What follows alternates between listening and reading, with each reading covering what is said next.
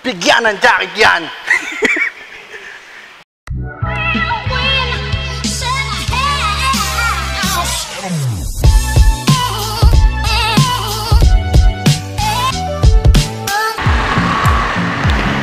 What's kicking on the RIGHTFUL? Hello guys, what's up? So today is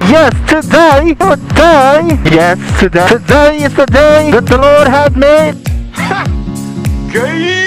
Wow, I'm just kidding guys. So today is the day that we will announce the motor traffic here in EDSA. No, actually guys, today we'll be announcing the 2 winners of the 200 subscriber merchandise. Yes guys, before anything else, if you're new here in my channel, please make sure that you subscribe and press that subscribe button, and as well as the bell icon, just in case you want to get notified just in case you want to be notified by whenever I upload a new video. So yes guys, before I announce the 2 winners, I just want to discuss to you all my upcoming event that I will be doing. So yes guys, if you already watched the episode that I upload about the KTM SouthSide anniversary, okay, the good news is someone from the KTM SouthSide, one of the members from KTM SouthSide, contacted me famous earlier this week and telling me that he wants me to do a review on his guess what kind of bike guys. Yes, he wants me to do a review on his KTM 390 Duke. Famous! Yes, the 390 Duke. He PM'd me and told me that if I could do or make a review on his bike, he will be glad to lend me his bike for 3 days for free. Yes guys, that's for free. So yun nga. Sino ba naman tayo para humindi guys, diba? Of course, I said yes. So guys, sobrang nakaka-flattered lang kasi may mga tao na nakakapansin ng ginagawa natin. Kasi he told me that sobrang nagustuhan niya yung way ng pag-review ko dito sa motor na famous! And yun yung rason kung bakit gusto niyang paggawa ng review. Kahit alam naman natin na marami na nakagawa ng review para doon sa bike na yun. Well, I think si JMAC already did one good review about it. And of course, Miss GAKIMOTO as well. She already did a review about her KTM bike. And of course, who am I to, sa una, medyo nagdadoubt ako sa sarili ko kung kaya ko bang hindi sa tapatan yung ginawa nilang review sa bike na yon. Pero para sa akin, who am I? Para sa akin, who am I to do a review on that kind of bike? Siyempre, diba, mamahalin yun, guys. So, pero, tayo naman willing to do everything.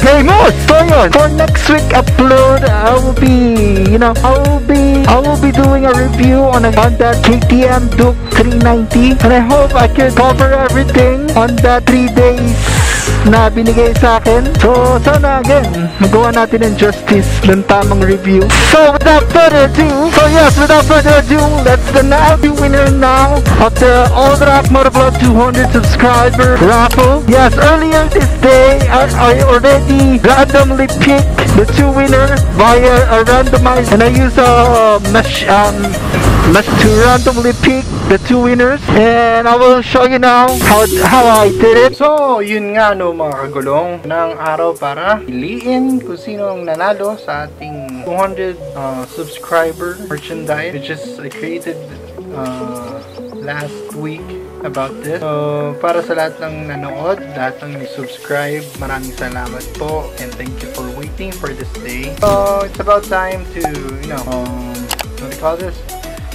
Piliin na kung sino man yung nanalo, 2 subscriber na nanalo para sa cup. So I have here all the subscribers name here.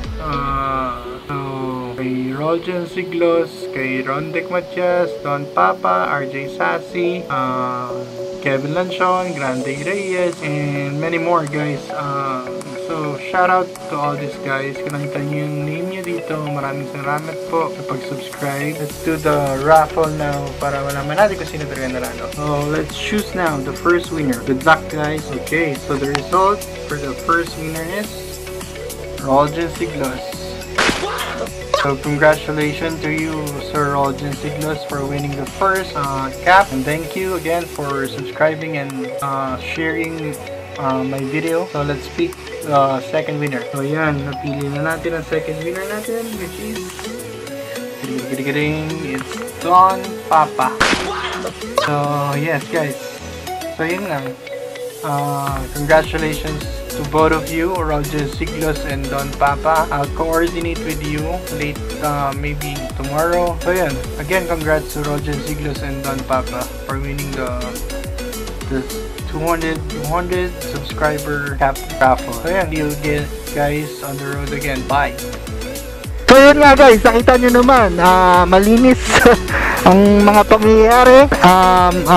Legal ang ating mga ginawa ngayon this time. Kasi the last time, my first 100 subscriber raffle, I forgot to take a video of it while I'm doing the raffle draw. So yun, may mga nag-comment na bakit ganun? Parang unfair. So yes guys, the same way na ginawa ko this time, niraffle ko rin naman yung first 100 subscriber, niraffle din natin yon guys. So don't worry, walang anomalyang nangyari. So shout out to Roger Siglos and Don Papa. Maraming salamat ulit sa inyong dalawa para sa walang sawang pagsuporta sa ating channel. Right now, so what else are we waiting for? So let's meet the two winners of the OLRAC MOTOVLOG Cup. First up, let's meet Roger Siglos first, okay? So see you guys later. So yun nga no, nandito tayo ngayon sa Rockwell Business Center, Sheridan, and kasama natin ngayon ang isa nating lucky winner ng OLRAC MOTOVLOG Cup, si Roljan. Bigyan ng cup! Shout out! Yo! So, ayun. So, siya yung isa sa mga nanalo ng OLRAC MOTOVLOG Cup, and sabi ko naman sa inyo, like, share, subscribe sa channel para dumami pa tayo mga OLRACSIAN. So, ano masasabi mo? Guys, got my giveaway cup from OLRAC, and guys, gusto nyo rin magkaroon ng ganito, just like, share, and subscribe to OLRAC MOTOVLOG. Yeah! So, maraming salamat.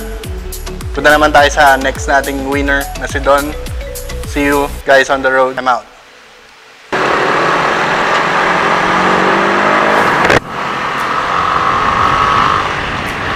Seriously? Talaga ba? Grabe ang usok eh. So yes guys, so right now inubo ko to sa usok na yun. Yes, so right now we're on our way to meet Don Papa, the second winner of the OLRAC MOTOVLOG Cup. Yes, and I'm so excited to meet him. Oh my god, so many trucks. Ooh, my phone is ringing. Who's calling? Who's calling? I think I need to pull over first. Who is this? Well, I guess I'm not meeting this guy today because he called me and actually he messaged me saying that he might not be home. Yeah, it's not at his house today. Bigyan ng cup! So yeah, he told me that maybe next time, and yeah, it's okay. Hopefully soon makuha mo na siya and just message me, Don Papa. Yeah, that's too sad that we're not going to meet the second winner for today, but no worries. So yun nga. Too bad, wala na tayong ibang pupuntahan ngayon kundi umuwi na. Since gutom na rin tayo and pagod na, uwi na lang tayo. I hope you enjoyed this episode, and I hope guys keep sharing this video to your loved ones and friends out there. There.